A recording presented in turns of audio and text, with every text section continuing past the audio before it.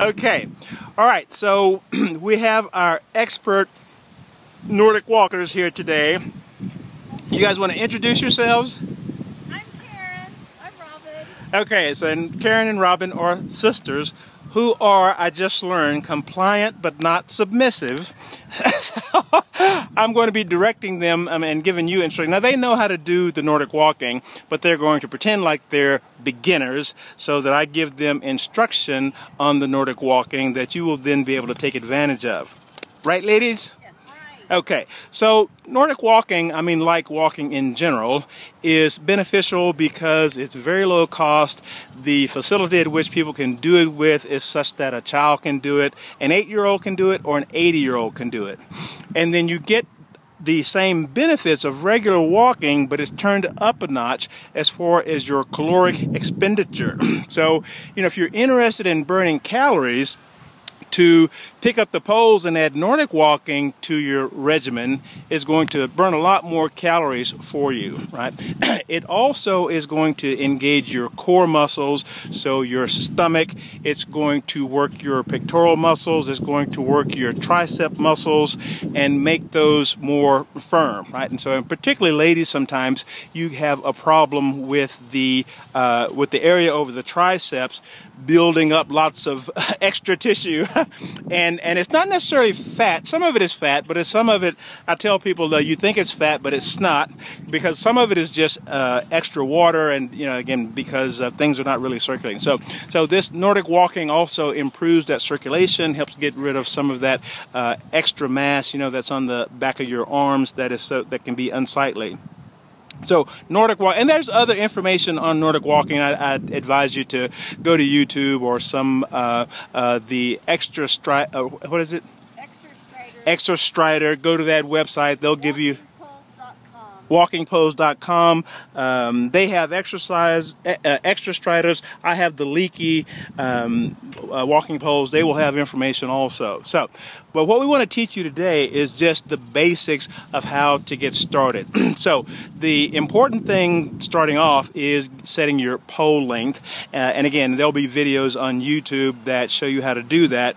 But you want your pole length to be such that when you take a stride, as we'll show you here, your pole automatically engages.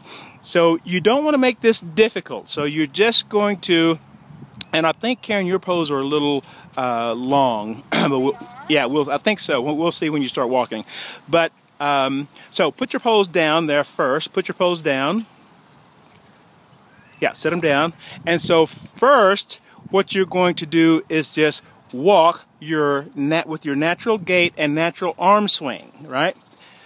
So this is what you're going to replicate so you see how far their arms are going forward when they just naturally swing them. So turn around and you can walk back. When they naturally swing, that is the same mechanics that you're going to replicate when you're holding the poles. You're not going to do anything different when you're holding the poles. You're going to walk just like they're walking now. So now we're going to pick up the poles.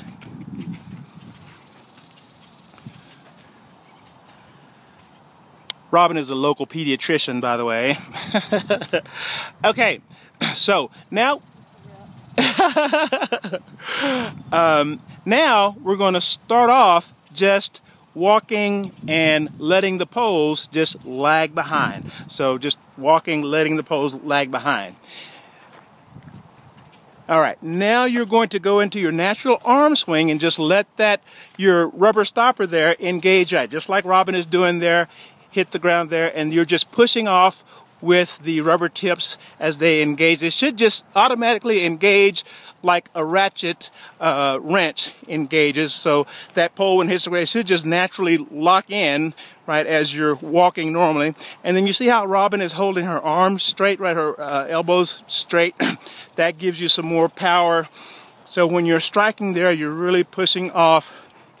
If someone was to feel your triceps, they could feel those contracting. If someone was to feel your pectoral muscles, they'd feel those contracting.